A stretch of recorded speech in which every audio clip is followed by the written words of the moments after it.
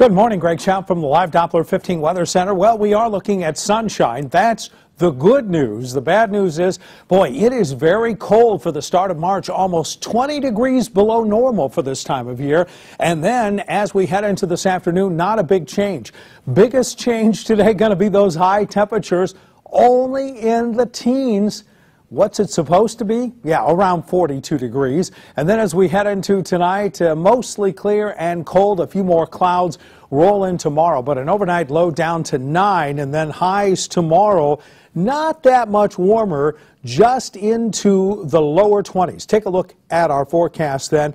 Upper 20s, so a little bit warmer on Wednesday, lower 30s on Thursday, and into the mid-30s on Friday. Finally start to get back to March-like temperatures over the weekend.